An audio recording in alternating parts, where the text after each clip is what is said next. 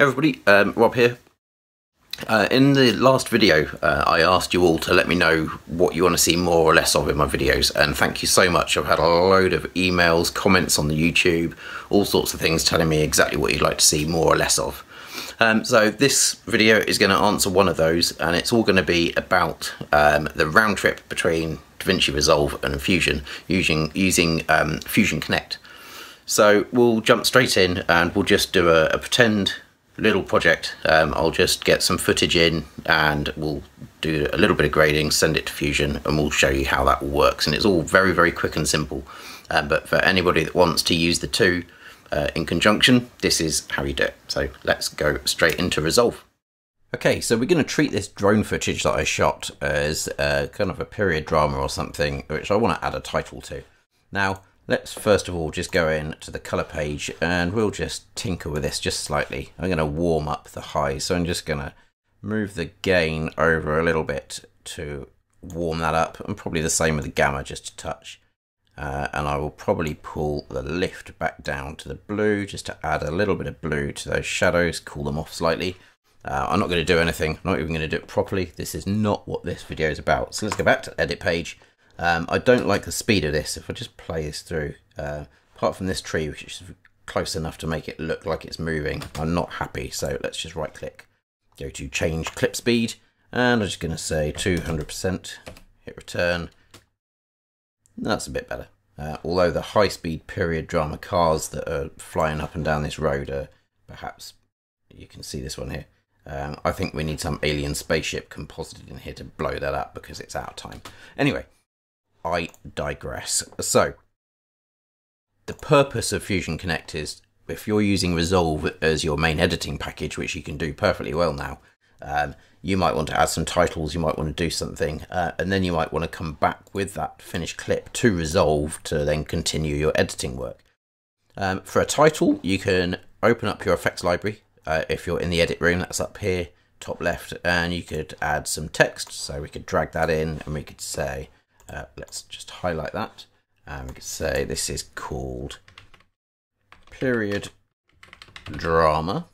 Let's just make sure our playhead's over that. Let's change the font here to what's a good one? That's Snell Roundhand's a nice period drama one. Let's just increase the size, and I'm going to change the line spacing so that this stroke of the D interacts with the E up there. I think that might look quite nice.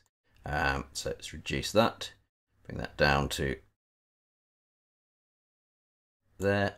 Okay, that's fine. Now, once you've got to this point, okay, this looks fine and dandy, that's great, but there's not a huge amount you can do. You can't even animate that much. So although you can do things like position and you could zoom to do this, you can animate these because they have the diamonds next to them. The same as the drop shadow, the stroke, and the background have a few sections.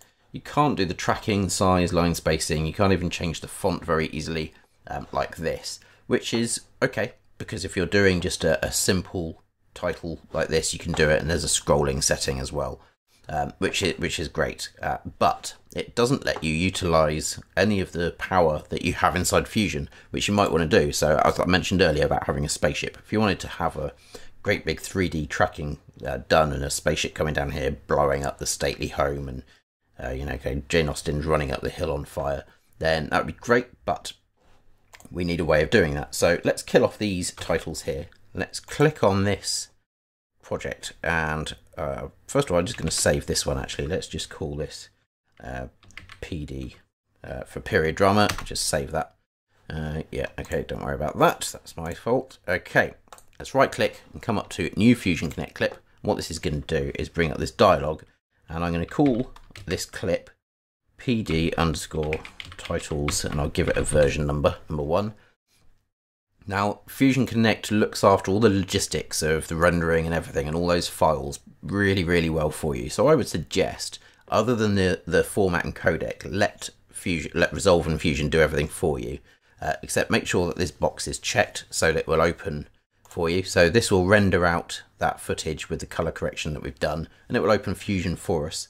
And what we'll find is once Fusion opens, there'll be a new flow with 2 nodes. One will be our start point, which is what's just been sent from Resolve. and one is a saver node here, which is what will go back to resolve. So let's just, we'll make this go blue. Let's just right click, add a tool, and let's go to generator, creators, and text plus. You can see because we were hovering over this pipe and making it blue, a merge has been attached. If you want to quickly add something between two nodes, just hold shift and drag that node until the pipe turns blue, let go, and it will be connected in between. You don't need to kind of disconnect things and then reconnect them back up again, which is much easier. So what do we have here? Let's just make sure that we have our text tool selected. We'll come in here and let's just say period drama, and you can see that text is already in our right hand viewer there. What was the font we used? So Snell Roundhand, and we could change the size. We can go to layout and change things. We can do all the sort of things that we would normally want to do with our text. Now, I'm really not going to worry too much about doing anything fancy in here. This is much more about the round trip. I could go to shading maybe, and we could change this to a gradient so that this is maybe a kind of peachy colour. And then the highlight at the end here could be, let's pick something from our image. Let's go for something a little bit warmer like so, and then we have a very basic thing done there. Now it doesn't look great, but you know, that's fine. Right, so as I said, this is not about making a good looking project, because obviously I haven't done that, and that's not what this is all about. I am going to save this, and if we now just go back to resolve, we should see we have this PD titles 001. It's not showing here, so what we can do is right click and just go to Fusion Connect, refresh. So I realised at this point that I'd forgotten to press render in Fusion, so do make sure you press render. You'll see that again in a minute, but I realised as I was editing this that that's what I missed out. So you do need to save your project and then render from the saver node, and you'll be good to go. So our period drama has appeared. Now, okay, this is great. This is all good and well. And obviously we would have in that Fusion project all the abilities that Fusion gives us to create all sorts of wondrous things. But you know what it's like. You're working on a project and your client comes back to you and says, you know what, I want this to just be a little bit more kind of a different take on things. And I don't want Jane Austen to be fighting any zombies here. But I think there should be just something a bit more hip and cool, and they're mixing the times up again. So you kind of cry into your beer quietly, but then you go, hang on a second, right click, Fusion Connect, and let's go create new version. So this is again rendering out. This has opened up our scene for us again here.